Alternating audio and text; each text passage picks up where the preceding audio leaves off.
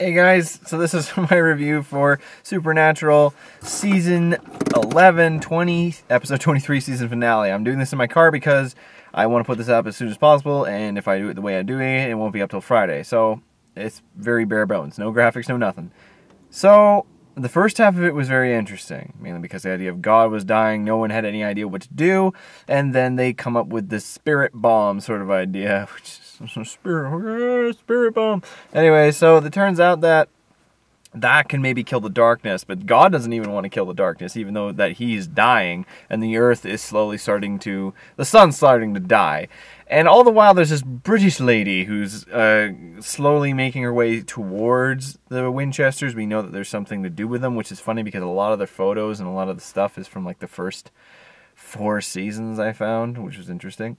Anyways, so after that, they find the darkness, and the darkness is getting a little bit of an emotional moment. She's realizing that she's killing the world and all these other things, which is, I just found it odd how she was fine with totally destroying everything before, but then this time she's like, yeah, you know what, maybe. And I think it's the idea that she's killing her brother.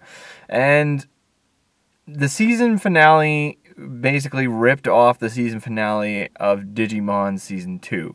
Remember how they had the vampire mon, whatever, and they defeated him by the kids all not thinking negatively anymore. They made them all have positive thoughts, and how they defeated him. That was basically the idea of this season finale. They made up, which, admittedly, was a bit of a different change, because we're always used to killing the thing, but the idea that they actually killed it with kindness, in a way, was different. And I actually, as much as it's out of verbatim for what Supernatural usually does, I actually thought that was actually kind of an okay idea. But now we've lost the best villain that Supernatural has ever had since Season 5, and we're back to this Men of Letters shit, which is, oh gosh, it's like, when she shot him, I was like, okay, obviously Sam's not dead, he just got a shot in the shoulder. And the idea that their mom is back, as interesting as that could be, that really has nothing to do with story anymore. Absolutely none. In terms of emotional content, sure. But this show is about hunting monsters.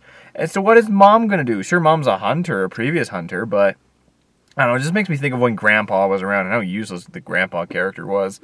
So, I liked the first half, and I liked everything up until, but admittedly the ending was just so, like, again, an obstacle that's thrown in the last 5 minutes once again.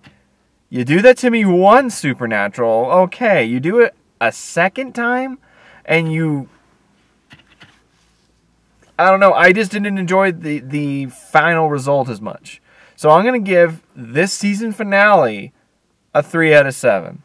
Admit, as I said, I liked how it did something different, but that whole ending, the idea that they did the exact same thing twice, and now it's more so it's my future thought of what's going to happen with the show. Because now we're going to get a season 12 that's not going to be that great, in my opinion. Anyways, guys, that's all from me. I will do a full season review soon. But anyways, that's all from me for now. I'll see you guys next time.